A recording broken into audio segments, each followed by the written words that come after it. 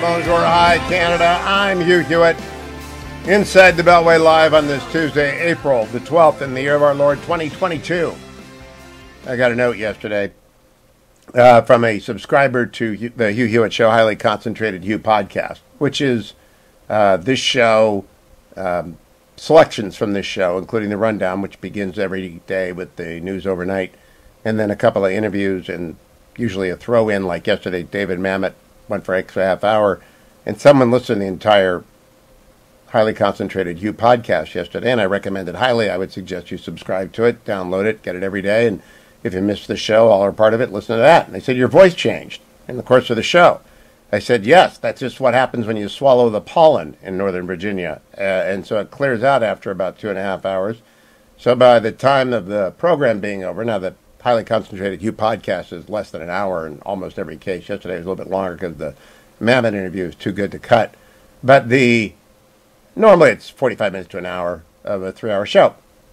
And so, but it's different parts of the 3-hour show, and therefore, and it's some after the show, so the voice, the pollen is moved through the larynx to wherever it goes. Raising the question, why did anyone settle Virginia in the first place? It really does raise the question, what in the world were they thinking?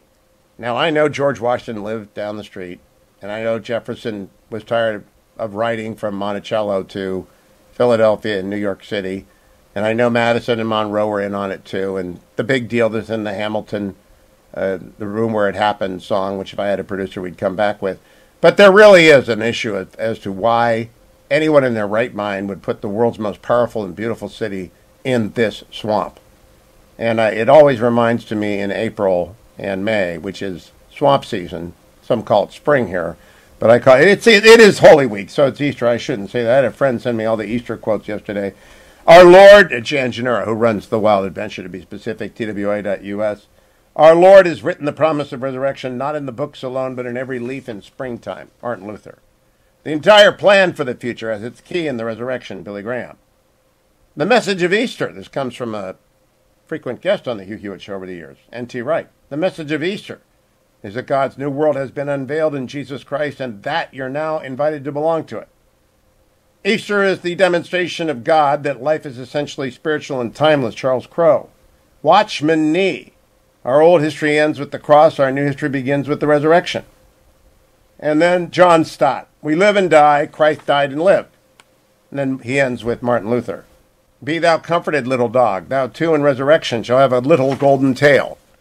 Not sure what happens to Dash Patterson on the come back as a producer when he's resurrected. He's back on the West Coast. He fled the Northern Marches, where I'm installing a studio in the Northern Marches, because no one can be in Virginia. You can't be in Virginia but 2 weeks in May. It's actually inviting. The fall is the time to be in Virginia. The spring is pollen season. Now let me do the rundown. U.S. and Kyiv warn of a new Russian offensive in the eastern Ukraine. Signs that Russia is nearing, this is from the Financial Times, signs that Russia is nearing a significant new offensive in eastern Ukraine mounted as U.S. defense officials reported that troops withdrawn from Kyiv and the surrounding areas were being resupplied, reinforced by the Kremlin for redeployment to the Donbass. Now, how bad will it be? Another Financial Times story has in it this paragraph, the battle for the Donbass will remind you of the Second World War. Ukraine's Foreign Minister Dmytro Kuleba told NATO leaders on Thursday last week, adding that he expected large-scale operations involving thousands of tanks, armored vehicles, and aircraft. Sort of like a Michael Bay movie for real, with real people getting killed and real disasters happening. And we didn't have the technology to observe this the Six-Day War or the Yom Kippur War, which were the last great tank battles of history. The United States invasion of Iraq in 1991 and 2003 were great tank battles, but the Iraqi tanks ran away. That's not going to happen here. Also, from the Washington Post, champion boxer turned Kyiv mayor becomes a rousing wartime leader. Klitschko, who you've probably seen, is a legendary boxer and heavyweight world champion. He's running Kyiv now, and he's out there on the streets getting people up. Ukraine has long been troubled since the collapse of the Soviet Union by rampant corruption, by their own oligarchy, by thugs and mafioso types. My daughter went there on mission trips when she was in high school in the 90s, and they always warned about just stay out of a certain part of town, perfectly safe, but it's run by the mob. So they've always had corruption in Ukraine since the collapse of the Soviet Union, and they've battled it. My thinking is if they can survive the war with Russia, the new leadership that distinguishes itself by courage and by picking up arms and defending the country, that will end. They will have a renaissance in Ukraine if this happens. That is not going to happen in Russia, where Sergei Beseda has gone off to the prison where the Soviets used to send all their dissidents and people that they wanted to kill. He's been arrested, moved to Lefetorovo. Lefetorovo prison is typically used to house those suspected of treason. It was also used for torture and chemical injections in the area of Bukovsky, the era of Bukovsky and Solzhenitsyn and Zakharov back in those days. Looking for a traitor of a tradition of sorts. They're just going to disappear, Colonel General Beseda. The U.S. weighs a shift to support the Hague Court as it investigates the Russian investigation. I'm all in favor of supporting an investigation. We are not going to join the ICC. And if Team Biden uses the Russian war crimes in Bucha as an excuse to join the ICC, it'll be another reason. That's just a left-wing scamp workaround. So we'll watch that very closely. New Allied commander headed to Europe. I'll ask James Stavridis about that later. Admiral Stav coming in later today. Army General Christopher Cavoli is slated to take that job. China echoes Russia's alternative reality in its media around the world. I just posted a column, by the way, from the Times of Israel. China's been giving away mugs in Israel. The Chinese embassy there has been, hey, have a mug to the diplomats who come to see them, the Israelis that come to see it. They're all bugs. They're all bugged. It's amazing. The Chinese are just amazing. Oh, did we put that in your coffee? We're sorry.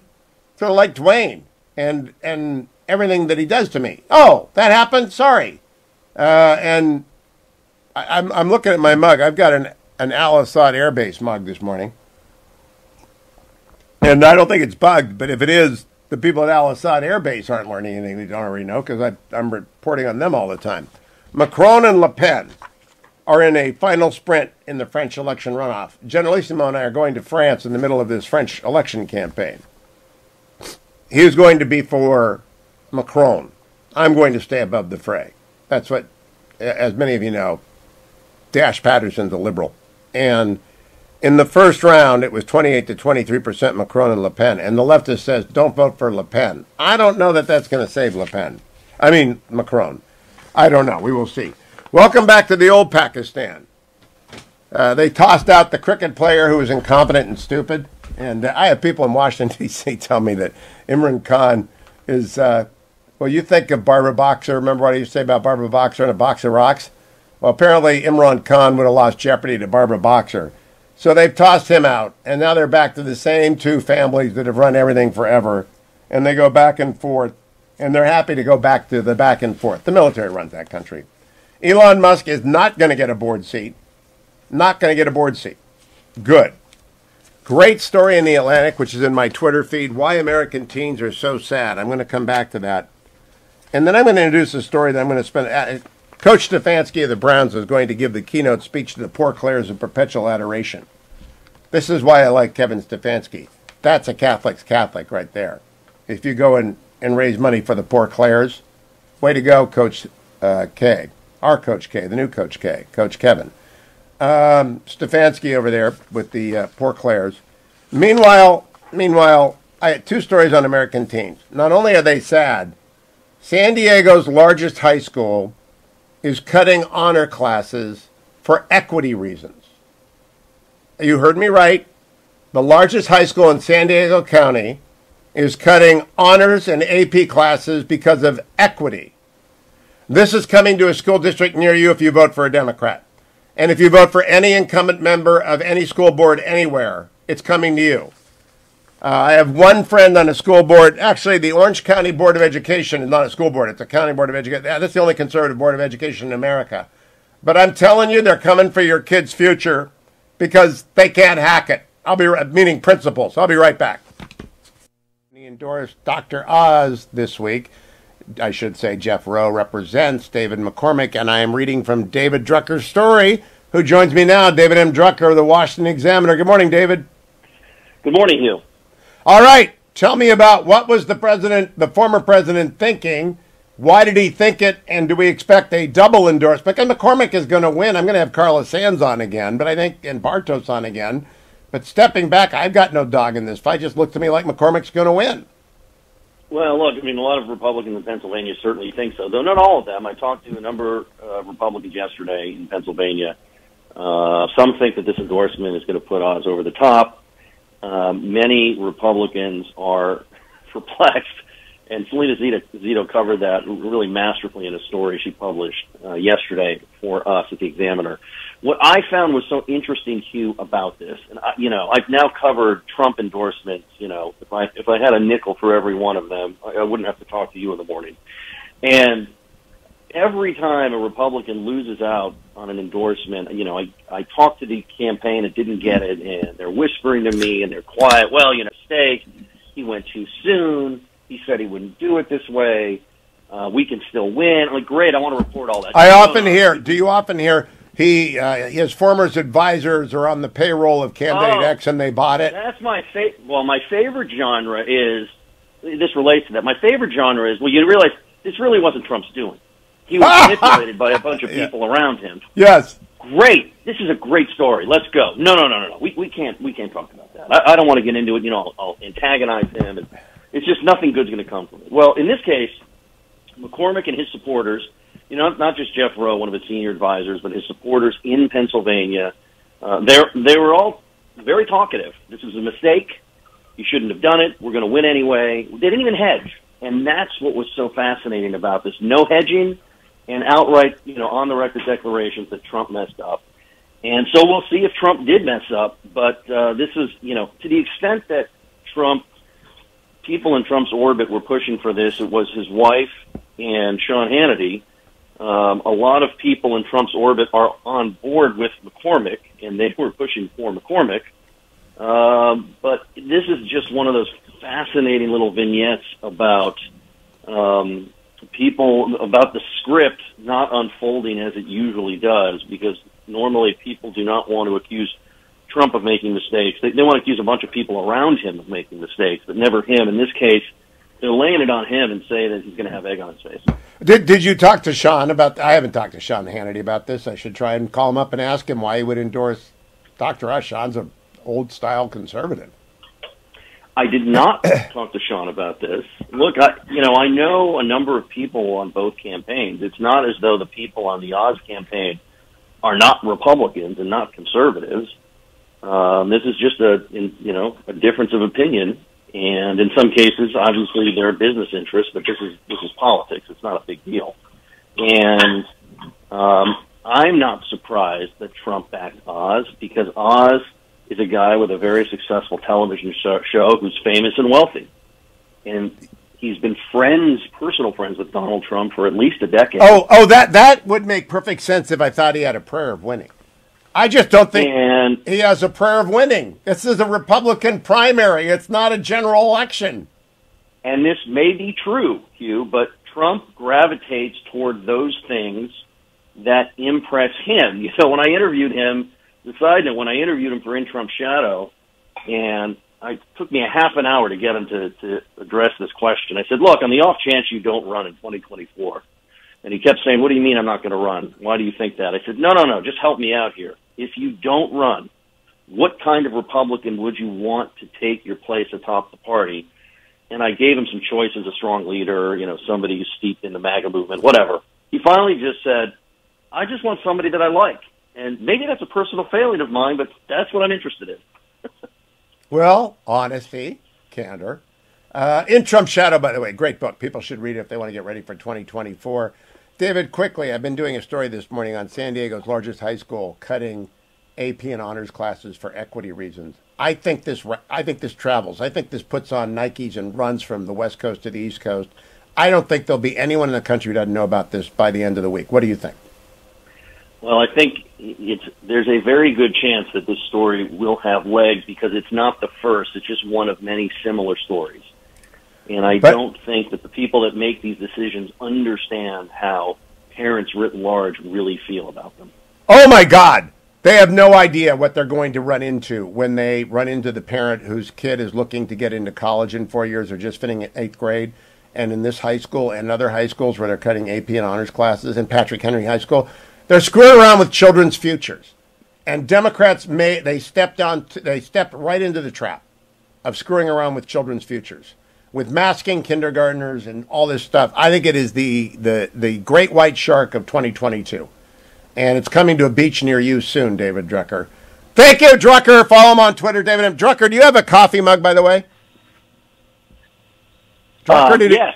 Is it made by the Chinese embassy? The last time I checked, no, but I saw that picture. I'm nervous. All right, just double checking. If you've got anything from the Chinese embassy, run it through a screener. I'll be right back, America. Hour 2 of the Hugh Hewitt Show, straight ahead.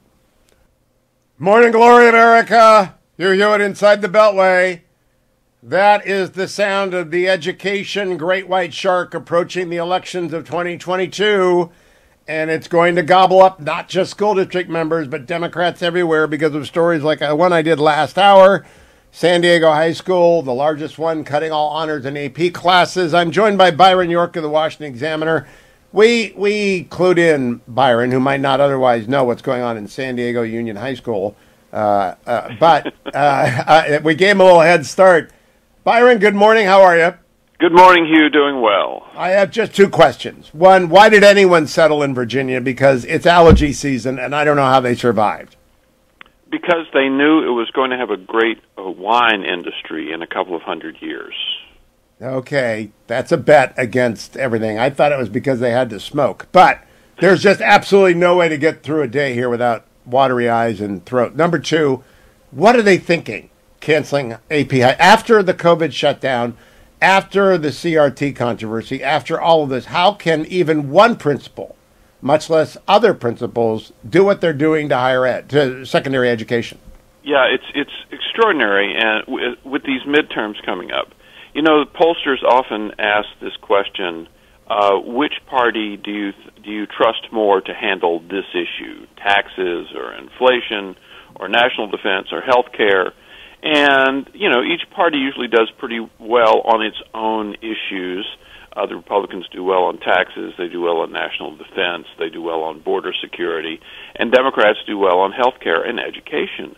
And the Democratic Party, in the last 2 years, has thrown away the education issue, which, if you saw in Virginia, as you just mentioned, was a huge issue in the governor's race. And now, the story that you point out, which is this high school in San Diego, which is getting rid of advanced placement classes for, quote, equity reasons. There's a line in the Union Tribune story about it. Participation and success in honors and AP courses are key factors in college admissions. In other words, they're key factors in what parents hope for their children. Yep. And now Democrats are getting rid of it. So in the bigger picture, you have Democrats by siding with teachers' unions, by keeping students out of school for so long with no reason during the pandemic, and now by doing things like this, you have Democrats actually throwing away one of their better issues. They were good on education because they spent money on education. Right. And they spent money on teachers. And when you hire a lot of teachers, some of them can stratify and teach AP Latin, or they can teach AP Calculus, or they can teach honors English. They can get kids ready for college. But what they're doing is they're giving up. And I have no idea why anyone would do this, Byron. Can you put yourself in the place of that principal? Why would they do this? Well, the party has obviously moved left over the years.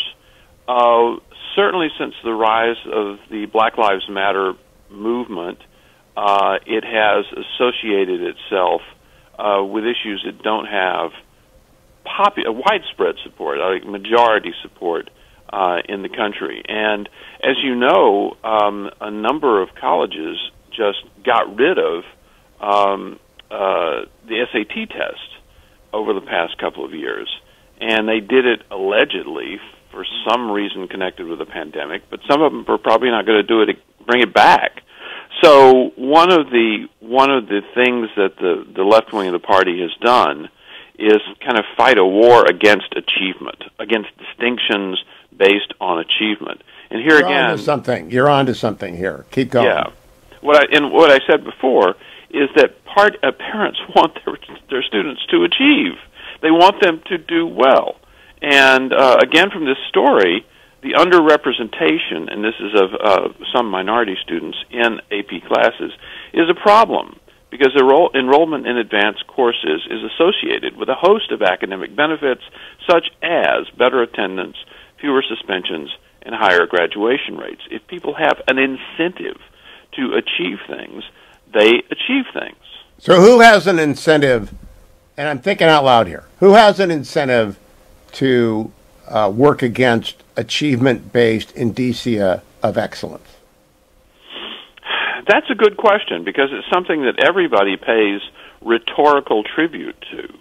And if you listen to the people who are doing this, they will probably tell you they're doing it to achieve true excellence. So these words are used in every sense. But who actually benefits from this? I think Byron, I can use nobody benefits. I'm going to use myself as an example. 12th grade AP physics. Hugh Hewitt in the back row getting a D, a mercy D, because I didn't understand a thing. Because it was, I still don't understand a thing. And we could be here all day, and you could bring me that guy who taught at Caltech, the greatest teacher, Richard Feynman, whatever his name is. You could bring him here and put him in the studio. I would never learn physics. So what do you do when you can't learn something? You screw around. And when you screw around, what do? You destroy the class for those people who are actually so inclined. I could have kept Bill Gates from doing Microsoft if I'd been, I would have been, throwing things at him and tearing up his, just giving him a hard time, doing what high school kids do. And I just don't understand it. Now, there's one group that I think is invested in anti-excellent measures, and that's college admissions officers. The people who can't do anything go into college admissions, and when they get into college admissions, they make war on people they don't like, and they elevate people that they like. It's the worst job. If you tell me you're a college admissions officer, I don't want to talk to you. I really don't. I'm sorry if I hurt someone's feelings, but you know where I'm going with this, Byron. Well, when you asked, what do you do when you can't learn anything, I thought you were going to say you become a radio host. You do? Well, that's true, too. But you got to be able to read. You got to be able to read a lot. I understand your animus against college admissions officers, but I do think it's bigger than this, and there is this kind of war on achievement and war on excellence, which is done, I suppose, for egalitarian reasons, but it's not what parents want for their children, and there's an election coming up. The egalitarian reasoning, that's the old canard that in the French Revolution everyone was going to be 5'4", and if we had to cut your legs off, that was fine. The rack and the guillotine made everyone equal, and that's what because God gave us equal opportunity but not equal abilities. And you can write a bit, you can push a noun against a verb. Did you take AP Advanced English when you were in high school? No, I didn't actually. And so when did you learn to write? When I worked in television, actually. I remember actually being in graduate school and being told that I was a pretty good writer, but I needed to actually wrestle with the substrata of the text more, which I actually took to heart.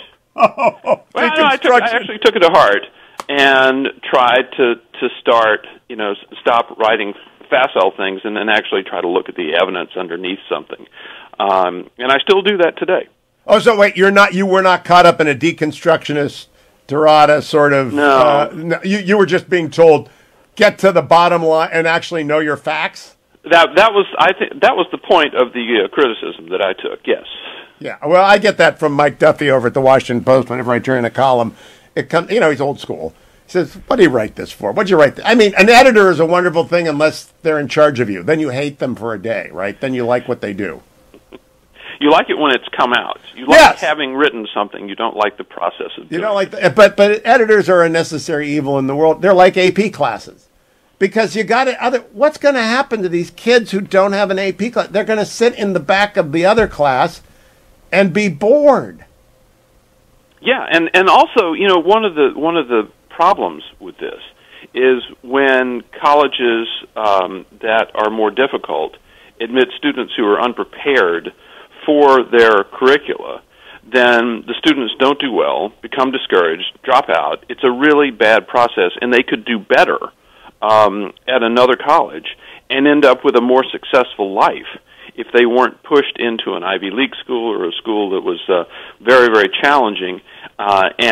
They could all go to USC and do fine. Really, I've been saying that for years. USC grads do fine, and they don't go to class. I mean, it's just Byron. Very quickly, is Dr. Oz going to win? No, I don't think so. Neither do I. What was he thinking? What was President Trump thinking? It's a celebrity thing. It's a celebrity thing. That's it? That's like a cruise line, Byron. That's not an answer. Yes. It's a cruise line. Byron York on Twitter. Follow him. Follow me to the next segment in hour 2 of the Hugh Hewitt Show. Stay tuned, America.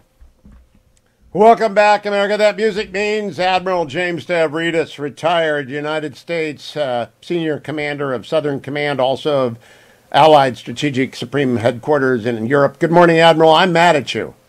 I'm doing great, Hugh. Is that a new globe behind you? That is. I got the globe in the picture because I liked it when it was in your picture, so I put the globe in.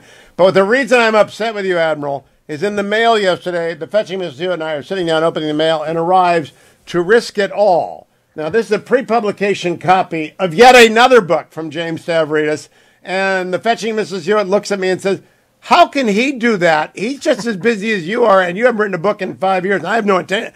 I don't know. What are you doing? How can you turn out a book every 6 months? I fly on a lot of airplanes, and instead of drinking bad scotch and watching a movie, I try and do a little writing. Tell us about this. When does it come out? I'm expecting the next successor to 2034 and arrives To Risk It All instead. Yeah, the successor to 2034, which is called 2054, set another generation into the future, comes out in about a year. In the meantime, I'd been working on this book, and the title tells it all, To Risk It All. It's about how we make decisions. If you think the three big things in our lives are our leadership ability, our character, and the decisions we make. I've written books about leadership and character, as you know. This is a book about how you make decisions under extreme stress, to risk it all. Well, I am looking forward to it. What's the pub date, Admiral? 24 May. So okay, coming up in, good. Yeah, I will be ready by then. I will take it with me to Europe. Thank now, you. let me talk to you about Ukraine. I have in front of me a story from the Financial Times quoting Ukraine's foreign minister. The battle for Donbass will remind you of the Second World War. He expects thousands of tanks, armored vehicles, and aircraft. What do you expect? I'm going to start with three magic words. I don't know. Nobody knows yet, and war is unpredictable. I think there are two possible scenarios in the Donbass. One is that Putin actually digs in, goes relatively defensive, accrues the advantages that defenses have in warfare. You know, defense is to offense as 3 is to 1. That's partly why the Ukrainians have done so well. So it's possible Putin will set up defensive salients. He'll pound the hell out of Mariupol. Now he's got a strategic line, a Putin line that goes from Russia down to Crimea. He may dig in, occasionally launch offensive maneuvers, but really dig in and say to the Ukrainians, come and get me. That's one scenario, Hugh. A second scenario to which the foreign minister is replying is plausible. Certainly we've seen indications.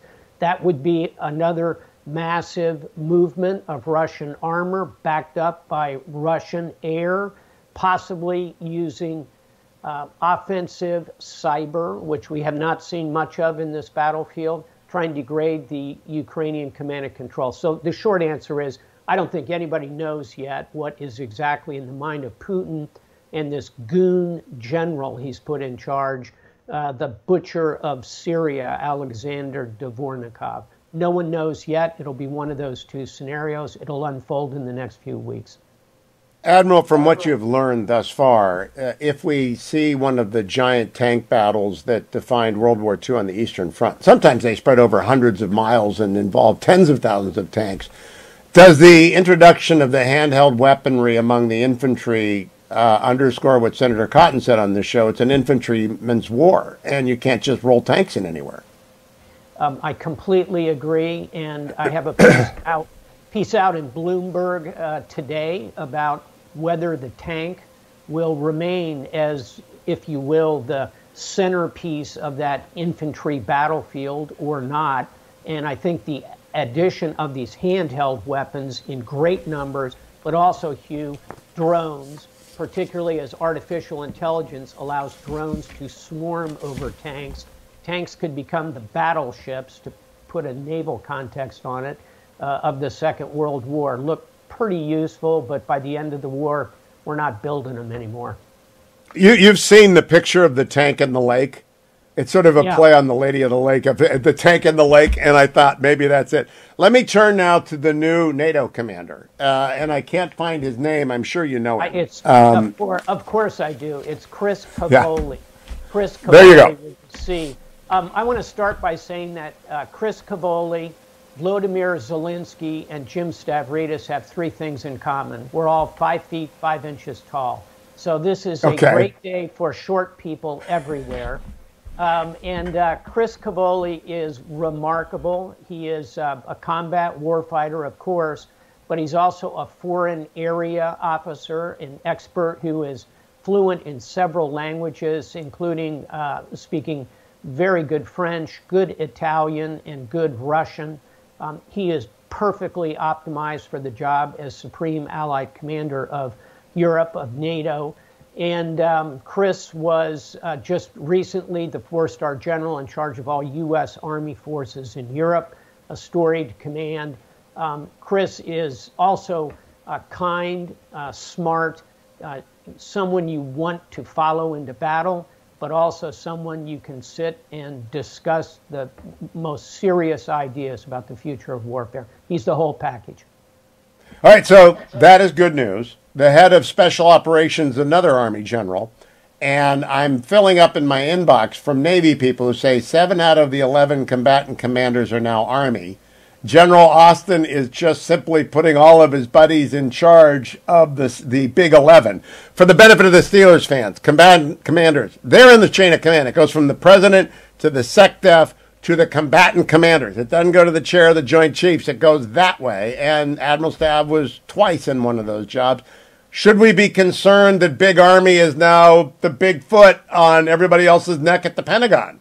I don't feel that whatsoever. Again, I know Lloyd Austin extremely well. He's a rough contemporary of mine, about a year older, actually. I came out of West Point a year before I came out of Annapolis. I've served alongside him in numerous positions. He is fair, sensible. He will put the best person in the job. And by the way, we currently have, I think, 2 of those 11 are women. He is picking the right talented people with the right background for this job. And the new commander of U.S. Special Forces Command is coming right out of JSOC, the Joint Special Operations Command, the 3-star leader of our Tier 1 forces. That's the same path that Admiral Eric Olson went through. It's the same path that Admiral Bill McRaven went through. These things move back and forth. I think both these choices are superb. Have we been at a 7 out of 11 imbalance before, Admiral? We got 4, now 5. It'll be a while till Space Command gets a combatant commander, I suspect. Who knows? But we have 4 branches with claims to each of those. If you have 7 out of 11, aren't you kind of tipping your hand on the future chair and vice chair? No, I don't think so. The vice chair at the moment is Admiral Chris Grady, and who's a surface line officer, a destroyer officer, commanded a destroyer in one of my strike groups. Again, an officer who is perfectly optimized for the job he's in. In terms of the balance, I think it would be interesting, I suppose, to run those numbers historically. Don't forget, we have many, many more generals in the U.S. military than we do admirals.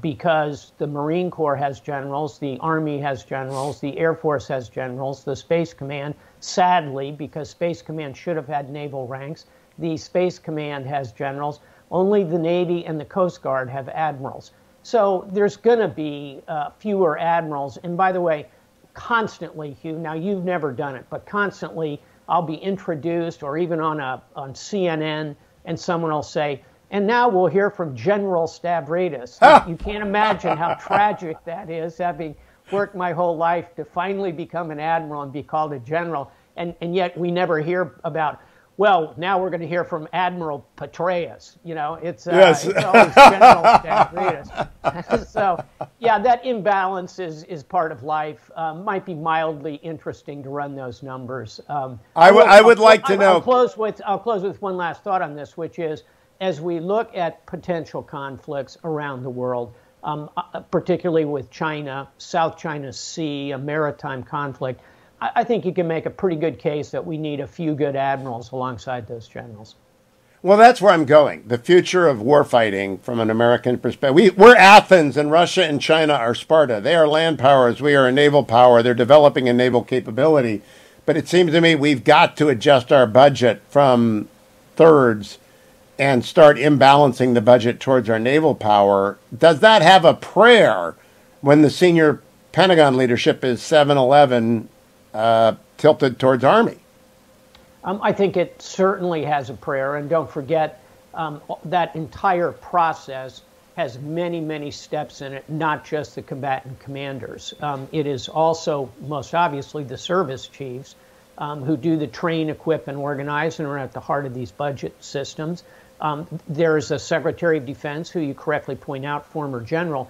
The Deputy Secretary of Defense, Dr. Kath Hicks, herself is the daughter of a Navy admiral, a 2-star submariner. And again, these things come and go. When Don Rumsfeld was the Secretary of Defense, he was a former Navy carrier pilot. Comes and goes. I think the geopolitical, the geostrategic is what's going to drive this, not petty concerns about what kind of uniform people are wearing. Last question, though. If we have to make this change, and we have to do it quickly, given where our competitors and adversaries are going, is it easier to get done when there is more blue in the room than Army combat fatigue? You know, I'd be a lot more worried about this issue 40 years ago as we were coming out of something called Goldwater Nichols, which you are well aware of, but as you always say, Hugh, for the Steeler fans, it was the congressional act that forced the services to jointness, meaning you have to serve in a joint command. And by the way, back to questions of fairness, I was the first admiral to be commander of U.S. Southern Command. I was the first admiral to be commander of U.S. European Command and the Supreme Allied Commander of NATO. So again, it goes both ways. Last bottom line, because I know we're wrapping up, the new triad of warfare, Hugh, is cyber, special forces, unmanned vehicles. And those missions don't care what your uniform looks like. And I think that's where we need to put our emphasis going forward. Well put, as usual. Admiral James Stavridis, author of yet another book I've got to read, To Risk It All. I'll take it with me to France next week. Thank you, Admiral. Thank all of you for as well. Morning, Glory America. Bonjour. Hi, Canada. The hope of Mitch McConnell to reclaim the leadership of Ohio of the Republican Senate majority and take over the Senate rests on Ohio. We have to nominate a electable candidate for a tough general election race against my friend Tim Ryan, who's going to be a formidable candidate. And Ohio's got 5 Senate candidates left, and it's so tight, they're not even polling anymore. Jane Timken joined me, former chair of the GOP in Ohio. Hello, Jane. Good morning. Welcome back to the Hugh Hewitt Show. Thanks for having me. Am I right? I have not seen a poll since early March. Have they just given up polling in the Buckeye State? Well, our internal polling that we put out last week shows me tied for second. This is a jump ball race, and this is about turnout and who's the best candidate to defeat Tim Ryan. And I am in a very good spot Look, we've seen some of my competitors display disqualifying behavior at debates. They've made some other disqualifying comments that are going to be very problematic in a general election. And so, as you know, President Trump supported me to be chair of the Republican Party. I turned the state red. Your home area, Mahoning Valley, is now Republican. And I think that's, quite frankly, one of the reasons why Tim Ryan is running, is because his district has turned Republican. And it's because I've been in the trenches fighting for these Republican principles, the America First policies of stronger borders, American manufacturing, and talking about parents' rights in education. And my message is resonating. And I feel very good. You know, I have the endorsement of over 200 elected officials, especially Senator Rob Portman, whose seat we are all seeking. He's looked at the field and he said, this is the best candidate to keep this seat. And so I feel very good about where we are. We have 3 weeks left. We have a great team, and I'm out every day talking to Ohio voters because I have done it. I put 150,000 miles on my car as chair and another 50 in this campaign. It's really important to get out and talk to Ohio's voters, to our families, our farmers, our job producers, and our communities, because you need to listen to Ohioans, because they want someone who's going to lead with grit and grace and get things done. And I'm the best candidate to do that. You know, James Timken, I'm always Warren-oriented and Trumbull County-oriented, but let me spread it out in the Neo-land. When you go to Canton and Akron and Cleveland, those are Democratic cities, but you got to go get every Republican vote you can get. Have you been campaigning in the Democratic strongholds as well? Oh, absolutely. In Cincinnati, in Dayton, in Cleveland, up in Toledo, we are in every county. It's critically important to get out there. We have been all over the state. We plan on doing just that. Traveling everywhere and doing events, Back the Blue rallies, Parents First rallies, Women for Jane rallies. We've had great surrogates come in and support me. In fact, I'm going to have Senator Shelley Moore Capito come down into Southern Ohio and campaign with me. That's the West Virginia media market. And so that's a big deal. I didn't know that. I did not know that. This is one of those things that people need to know about Ohio, that part of it is West Virginia. I mean, they just don't know that, right? Right, and that's their media market, and she's endorsed me, she supported me. So we are all in every corner of the state of Ohio, and I just love it. Ohio is such a fantastic state, as you know. They deserve real leadership, not a bunch of blowhard show horses that we have in this race. Because they're in this So, Jane Timken, I often say to people, the last man standing in many races is the only woman running. I don't know if that still holds true, if gender matters in the voting booth. Does it? You know, I think, look, I'm standing on my own as my own candidate. I think we've seen another candidate in this race demean women, make some pretty sexist comments directed towards me and women in general. I think that's problematic and disqualifying. Look, women have a voice, and I will be speaking for them, but I'm speaking for all Ohioans when I'm going to be in the Senate. It's critically important, and I think women candidates do very well, as we saw in the last congressional cycle. You know, a lot of women won, Republican women won. Elise Stefanik is backing me as well. And so I think we're in a really good spot. Jane Timken, I actually have no idea which of the four candidates took out after you. Who are we talking about? Oh, Mike Gibbons. He made a comment, I don't think Jane Timken's ever had a real job in her life. And then he made a comment about he wasn't sure if women had ever been oppressed, but maybe men were oppressed when they had to go to war. That shows you how out of touch and arrogant some of these candidates are. Yeah, shocking. Mike said that? Yes. Mike? Yes. Mike's the avuncular, like, uncle on the, you know, when I did the debate, I thought, oh, Mike's the nice guy on this stand. The rest of them have all got switchblades. So he did that? Oh, okay, sure. I got to get Mike back to talk about that. Jane Timken, in terms of the general, you're right. When I went to Warren Kennedy High School, it was 70% Democratic parents, 30% Republican. When Tim went, it was 50-50. Now it's 70-30 Republican Democrat because it's Catholic. And Catholics have become Republicans. Have you noticed that? Absolutely. I'm a Catholic. I'm a Republican. It's a pro-life issue. They're concerned about their families. The Democrat policies are trying to destroy the family, and Catholics recognize that. And, you know, I know the Mahoning Valley. I have the endorsement of Columbiana's county's party. Lots of Senator Michael Ruley, who's from that area as well, has endorsed me. The people of the Mahoning Valley know me because I've been there. And to win Ohio, you need to show up and ask for their votes. And this is kind of inside baseball, but I want to ask about it. My grandfather ran the Ashtabula Republican Party in the 30s before he became a judge. And to run the Republican Party was a big deal. Are the people that you helped get into the chairmanships still there? Because that's a big deal on Election Day. Oh, sure. And that's why I have the endorsement of over 200 elected officials across the state, because they know me as someone who stood by them and fought for them. And just like I'm going to do that in the Senate, they looked at my leadership and they say, this is the person we trust to be our next senator. And that's going to be critically important on Election Day. And I'm really excited about where we are. What is the sleeper issue? Is it fracking? Is it agriculture? What is it? The water of Lake Erie that the other states want? What is the sleeper issue that national people like me, who don't get back to the Buckeye State often enough, are talking about? More and more I'm hearing about energy. I was with a group of people last night. Ohio is a huge manufacturing state. People are starting to really recognize that our energy policies are not only failing us economically, but failing us in a national security standpoint.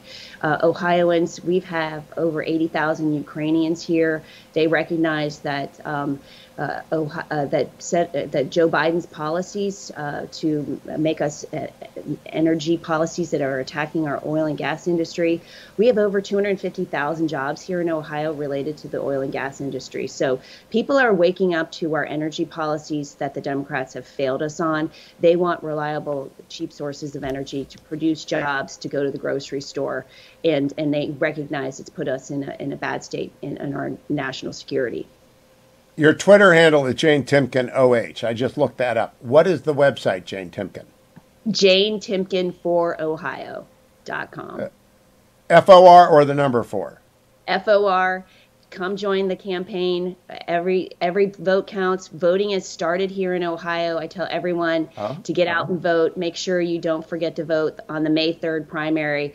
And it's easy to go down to your County Board of Elections and vote today. So vote Jane Timken, Jane Timken OH, and JaneTimken4Ohio.com. So voting, anyone in Ohio can go and vote right now? Yes, we have 28 days of early voting in Ohio.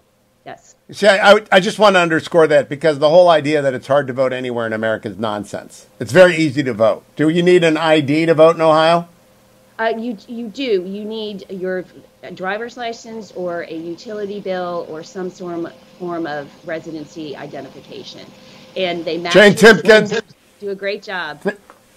Thank you for joining me. Good luck in your closing sprint. I'm going to be talking with Matt Dolan coming up, and that will complete my final cycle through the Canada. Arkansas Senator Tom Cotton. Good morning, Senator. Good morning, Hugh. Good to be back on with you.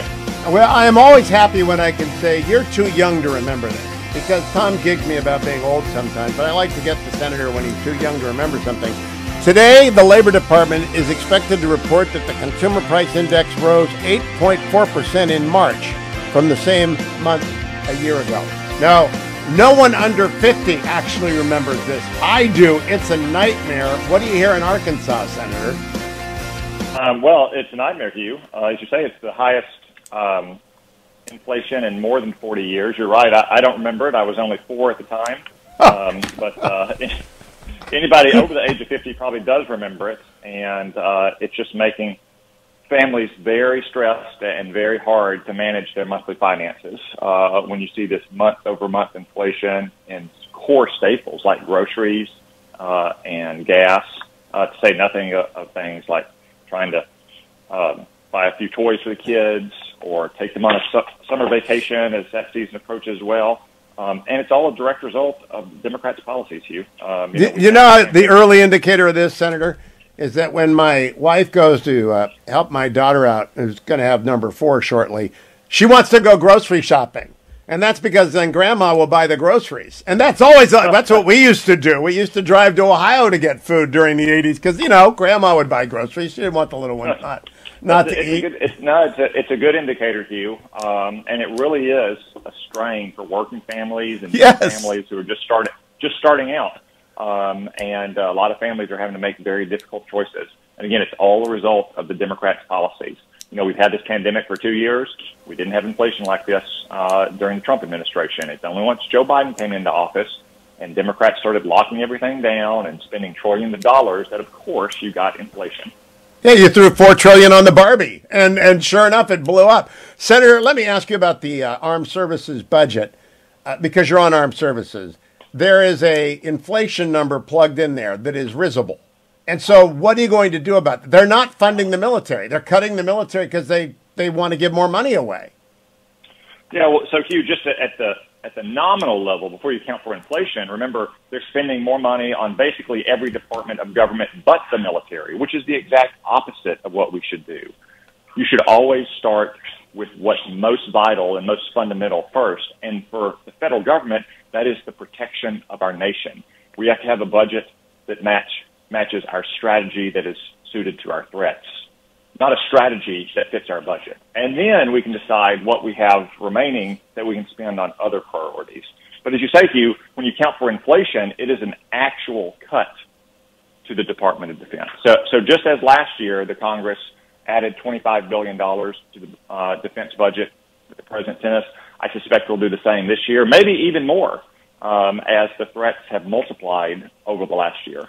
Well, I'm worried about the enlisted guy or gal who's down there at a private or a corporal rank, and they're looking at 8.4% and what they call the exchanges of the PI. They can't live on that, Senator. You've got to raise Hugh, Hugh, I've been in a situation where I've had young privates who are struggling to make ends meet. You know, we have to find a way to get them a short-term loan or get them aid from the Army Emergency Relief Fund because something as simple as a radiator breaks or a refrigerator goes out. To say nothing of the fact that when they're facing 8% monthly inflation, they can't even afford the baby formula anymore.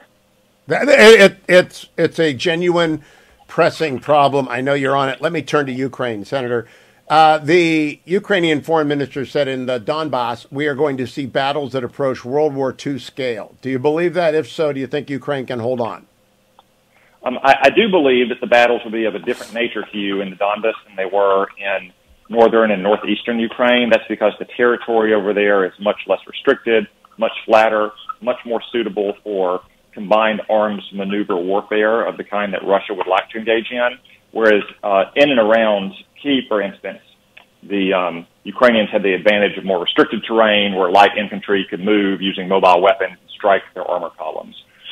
The upshot of all that is Ukraine needs to fight a different kind of war in eastern Ukraine. They need different tools. Those tools are things like tanks and armored personnel carriers and heavy artillery. We need to do everything we can to get those systems to them as quickly as we can. Now, they probably won't be American-made systems because the Ukrainian army hasn't trained on things like the Abrams tank or the Bradley fighting vehicle, but we need to assure our NATO allies who once were subjugated to the Soviet Union and the Warsaw Pact and therefore have old Soviet systems or other Eastern Bloc systems, that if they provide those tools to Ukraine, we can help them replenish their stocks. From open source stuff, I read the Wall Street Journal story on the defense of the air that the Ukrainians mounted using a plaid quilt of machines and systems. Do you think they can hold off the Russian Air Force and maintain at least a fight in the sky, Senator? Hugh, I have no doubt that they can hold off the Russian Air Force and the Russian Army if we provide them with the weapons that they need. The administration typically has been behind the power curve on this, behind Congress, even behind Europe, and that's not a good place to be. They continue to worry more about providing strategic off-ramps or improving Ukraine's position at the negotiating table. What we should be focused on is winning and victory in Ukraine. And that means Ukraine needs the weapons to fight their own war. We also see that the colonel general and head of the equivalent of the CIA has been jailed by Putin, and that others are in it. What does that tell you, Senator? Well, it's not good for that colonel and those generals to have been high-ranking intelligence officers in Russia and to be going to jail. I think it shows that there's a lot of dissension in the ranks, Hugh. The FSB, their main security service, was primarily given the task of pacifying cities through a combination of subversion, bribery, and tools of violence. I think that there's probably, just like in any government, a lot of bureaucratic infighting leading up to this war, and now there's probably about who was responsible for what and who could accomplish what. I think now there's probably a lot of bureaucratic finger pointing at why everything has gone so wrong for the Russians. Well, one of the stories I read is that they gave a lot of cash away with the expectation they would buy Ukrainian officials compliance with the invasion, and that didn't materialize, so they're wondering where the cash went. And maybe it never left Russia, right? Because everybody steals everything. Well, it might have gone in those intelligence officers' pockets, or at least a share of it might have gone in those intelligence officers' pockets. Anyone who knows something about the Russian system wouldn't be surprised by that. I think it's a testament to Ukrainian officials, from President Zelensky on down to provincial governors and local mayors and security officials, that they did not allow Russia to use its typical methods of subversion in the early days of this war. Now, Senator, you are an Army vet, and I asked Admiral Stavridis this earlier. The new head of the Supreme Allied Commander in European Command is an Army general. That makes 7 out of the top 11 combatant commanders as Army. Do you worry that that's imbalanced, even as an Army guy, that, General Austin's Army, and now the chair is Army, and now 7 of 11 of the combatant commanders are Army? Yeah, I do worry that that's an imbalance, Hugh. Obviously, it needs to be more than 7 Army. No, Hugh, I don't. In fact, I think, given what you see in Ukraine right now, I think it's a smart choice to have someone with so much ground combat experience, someone who's experienced with the U.S. Army in Europe. I think that's a wise choice, and I know that there's always a friendly rivalry between the services, but a lot of these positions turn over routinely on kind of a rotating basis, and obviously there are other commands where you have generals or admirals from the other services where it's more suitable to the terrain and the kind of fight you see, for example, in the PACOM, which is traditionally a Navy command. Okay, now let me switch over to politics. President Trump endorsed Dr. Oz in Pennsylvania. There's been blowback there. Coming up earlier in this hour, I had on Jane Timken. Yesterday I had on J.D. Vance. After you, Matt Dolan, also running for the Ohio Senate seat, currently occupied by Rob Portman, will be coming on. Matt Dolan up from the Cleveland area. Have you gotten involved in either the Pennsylvania or the Ohio race, Senator? I've not, Hugh. I've tended to get behind this cycle, mostly young veterans running for the House, where I think they can use the most help to get off on the right foot. It's usually their first time in the race in these large multi-candidate primaries. I'm confident the Republican voters in those states are going to pick someone who's not only suited to their state, but also can win in November. Now, Dave McCormick is a veteran of the 82nd Airborne. He's older than you. He was in the 91 war, and you were in the 2003 war. He's got the Bronze Star. Is there anything that recommends to you that would have him stand out in your mind because of that service? No, I know. Simply because I haven't gotten involved in these races, Hugh, doesn't mean I'm not following them or don't know some of them. I know Dave well. I think Dave would be a fine senator. I know Carla stands in that race as well. She's the former ambassador to Denmark. In Ohio, I know almost all of those candidates and think highly of them as well. You're in my boat. You're in my boat. Yeah, you just like them all. I follow the races closely. I'm not saying that I won't get involved in some of these races around the country as primary season progresses, but I'm confident the Republican primary voters in these states are focused on the ultimate goal here, which is to make sure we have candidates who will win in November and then be strong senators for them in Washington. Last question, Senator Cotton. A couple of weeks ago, you said we'd all be better served if President Biden just stayed inside. And he has not heeded your advice. And we had this train wreck of a press conference on ghost guns and prostitution yesterday. It was just wild. Any chance that anybody on the Democratic side is going to take the message to him because he's not going to listen to us, that just stay inside? Well, probably not, Hugh. I mean, I do think it would be better for all involved, to include the president. But he's been a voluble man for 50 years in Washington. And once you get to be that age, you tend not to change your stripes, I guess. All right, I'll tell you, it's not a good mix. Senator Tom Cotton, thank you. Send Tom Cotton on Twitter. Welcome back, America. As I told you earlier in the hour and yesterday, the Ohio Senate GOP race is underway. It's so close. There are 5 people, any one of whom could win it, including my guest, State Senator Matt Dolan. His Twitter handle is @Dolan4, the number 4 Ohio. Hello, Senator. How are you? I'm doing great, Hugh. How are you? Actually, it's I am great. Dolan4 Ohio. Oh. F-O-R. Oh, I'm sorry. I put Dolan. Okay, Dolan4 Ohio. Senator, I'm pretty sure you win this thing running away if Steve Kwan endorses you. Yeah, isn't that a fun start to the season? It is. Don't wake the kid up for the benefit of other people. Right. It just goes to show you that sometimes big names aren't always the best. So that may be a little apropos for this election. You know, Well, bring us up to speed. Really hard, and we're going to win.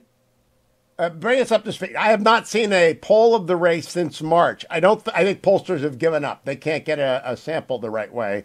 Early voting is underway. Jane Timken told me that earlier in the show. I didn't know that. How do you feel about the race? Well, nothing's changed, Hugh, since you did that great debate in October. Undecided voter is still the biggest winner in this race. So it is, in fact, wide open.